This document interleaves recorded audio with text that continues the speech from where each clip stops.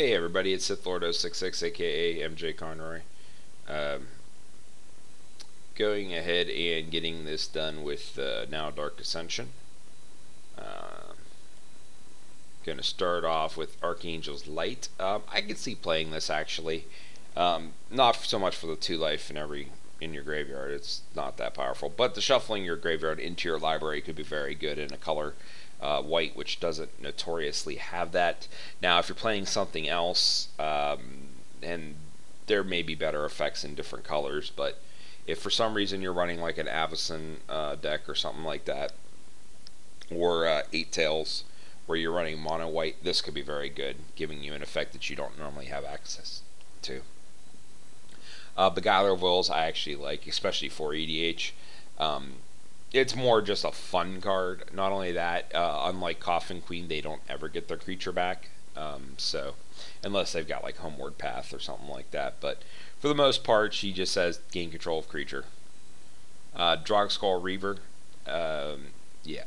3/5 flying, double strength, lifelink, gain life, draw a card. It basically says, hey, I was cast on 7, I was made for EDH. Especially in your Geist of Saint Traff deck or the previously aforementioned hypothetical spirit deck. It could be good. Also, it just seems like fun, so I would totally play this. And yeah, Elberus the Binding Blade is probably honestly a no, but I'm gonna definitely put it as a yes. And I have played this in my Kalia deck for flavor, and have actually connected with it, turned it into Withengar the Unbound. And then, like, once that happens, like, it really does get ridiculous quick. 13/13 flying, intimidate, trample is no joke. And especially even when, like, one of my other buddies killed one of the other dudes we were playing with. And, like, it ain't whenever you defeat a player or whenever he kills a player. It's just whenever a player loses. So, boom, he's a 26/26 next turn. Like, oh, crap. And it did work. It didn't win me the game, but it did work. Falcon Wrath Aristocrat, definitely an Olivia deck. It's very powerful. I would totally run it. Havengul Lich is very good in a either Lazov, Grimgrin, or Thraxamundar deck. Especially in the Thraxamundar decks, then you have access to 3 different colors of mana, so maybe you can cast a little bit more out of their card unless it's green or white. Just remember, real quickly, if you're new to EDH and aren't familiar super with the rules, even if you're running a Chromatic Lantern or something that would theoretically, I just did air quotes by the way, theoretically allow you to go ahead and cast a card that's not in your general's colors, you can never, ever, ever produce mana of a color that's not in your general's colors. So even with a Chromatic Lantern, you still can't cast green or white. Next is Hellvault, and I'm going to reach out to you guys for this. If anyone could figure out any situation that this card would ever be good in, please tweet me at Sithlordo66. I have no idea why this card was made. It just seems bad. That being said, absolutely not. Huntmaster of the Fells, again, this card is amazing in Standard, but not so good in EDH. You could, making the token is very easy to do in Commander, and usually not in red-green colors. And it seems like a lot of work skipping turns and things like that when there's much, much better you could be doing. And a 2/2 body and a 2/2 wolf for 4 is not nearly as good as it could be in EDH. Just another example of a standard card that doesn't really do much. Mikaeus the Unhallowed, very good. Definitely belongs in any zombie deck.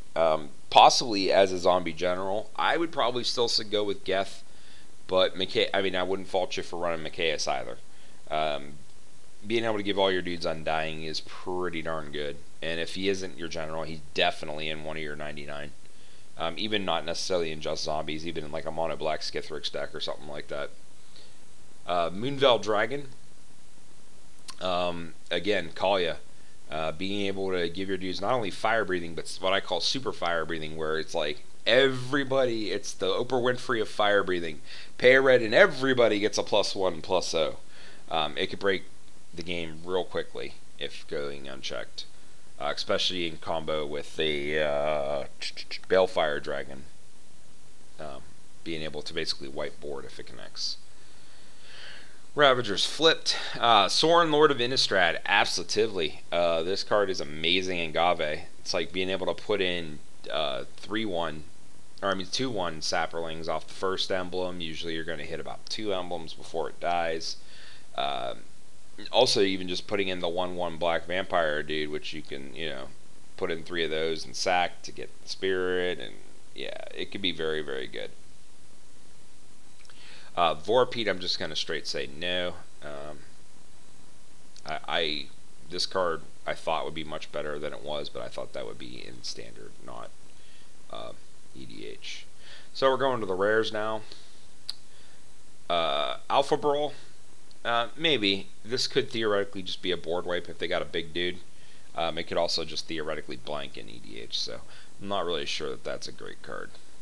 Call to the Kindred, no. You don't. There's just no. Counterlash. Unless you're being that guy, you don't want to run a lot of counters, and the few counters you do want to run is like Spell Crumple, and better counters than Counterlash. Curse of Bloodletting, no. Well, maybe actually. This could theoretically be in a red deck. It's a lot better than Avatar Slaughter or the other one where was it Furnace of Wrath, I think, where all creatures do double damage. I don't like playing symmetrical effects, so I do like playing asymmetrical effects, or if I do play a symmetrical effect, I want to make sure that I'm not playing it fairly, meaning that I have a way to break it and they probably don't. Like, for example, Coat of Arms is a symmetrical effect. However, if I'm playing Tribal and my opponent isn't, then I have the advantage, even though it's technically a symmetrical effect. And then if they're playing Tribal as well, I'm just going to not play the card. Curse of Echoes, again, this actually might be fun. Depending on your meta, if someone is playing a lot of sorceries and instants, being able to do this, I think, would just be funny. Curse of Misfortunes, no. Deranged Outcast, absolutely not. Dungeon Geist, no. Feed the Pack, no. Fiend of Shadows, even in a vampire deck, I wouldn't run this. Flayer the Hatebound, nope. Geralt's Messenger, in a zombie deck. This dude is going to be much bigger than just the 3-2, because there are 4 to 5 zombie lords that are going to give this dude pluses. So I mean, he's probably going to be like an 8 something. But also, if you do have your Coat of Arms and or Door of Destiny's out, it's just even bigger. But even just 3, lose 3 life with Undying is still pretty good. Is what I'm trying to say. It's a good utility creature. Put this on a Mimic Vat and shit gets bad real quick. Geralt's Mind Crusher. I think I run one in Lazov, but that's about the only situation I could see it in. And that's just to get something in the graveyard so that I can copy it. Ghoul Tree. Yeah, I could see this definitely in a Mimeoplasm type deck. A 10/10 isn't a weak dude, and something like a self-mill Mimeoplasm using your graveyard as your second library. You could probably get this out very quickly, turn 3, turn 4. Graft Digger's Cage, I would actually probably run something better than this. Basically, I don't know. It's not terrible. I mean, there are a bunch of cards that blanks, Green Sun Zenith and things like that. On top of that, not being able to cast cards in graveyards or libraries is okay. The only problem is like something like the Mimeoplasm still can activate his abilities through it, because you're not casting the cards, you're copying them. Gravecrawler, no, actually. Can't block, and it's a 2/1, and it's a 1-drop. 1-drops aren't usually that great in EDH unless it does something really cool. You don't really want to curve. Having Gold Runebinder, yeah, I could play. I would definitely play this in a Grimgrin deck or a Thraxamundar deck. Just putting 1/1 counters on all the zombies seems very good. Hell Rider, in a Krenko deck, it's the only non-goblin I run. And I am very flavorful, and like, for example, will refuse to run Grave Titan, even in my zombie deck, because it's not actually a zombie, it's a giant. And same thing with Sheldred, even though it would be very good in it, it's not a zombie, so I'm not running it.